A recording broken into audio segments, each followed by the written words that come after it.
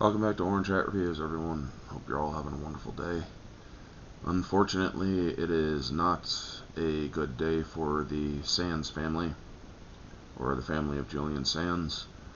For those of you who don't know, this actor went missing back in January when he was hiking in the California Baldy Mountains, and he went missing.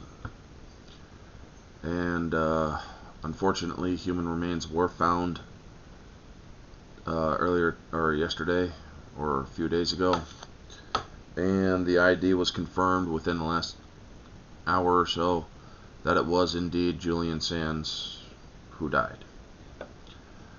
I will always remember Julian Sands from his works that I have seen. He was Jor-El in Smallville. He was the Warlock in Warlock. He was Dr. Atherton in Arachnophobia. Valmont in Jackie Chan Adventures. I used to watch that when I was younger. He was a few different voices in Star Wars The Old Republic, a game that I used to play. And Gerald Crane from Gotham. And that's only what I remember him from. He has had a very long and active career. He was also in Elementary. I do not remember him in that show, but I watched that show thoroughly and enjoyed it. I wish I could remember which episode it was that he was in. I do believe he was in a couple other shows, like Person of Interest. He was in an episode of that as well. I can't remember what role or what episode, but this man had a very gentle voice, a very villainous voice if the role was right, but also a very gentle and kind voice. That's one thing I always will remember about him. But he also had a voice that carried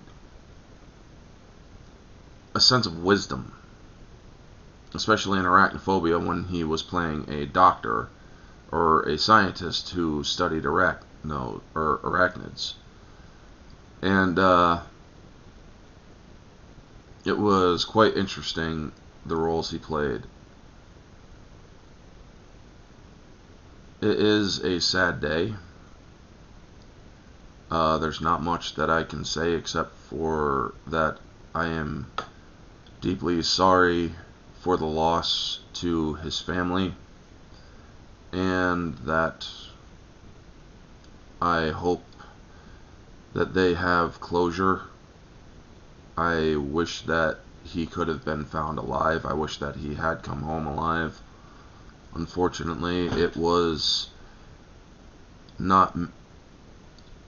didn't happen. So, to Julian Sands, thank you for the years that you have provided to many people. I wish it was a different result. And to your family, my deepest and sincerest condolences from a fan. Folks, I'm not doing the outro. That is inappropriate. But I did want to update you all. Rest in peace to Julian Sands. Anyway, leave your memories of him in the comment section below.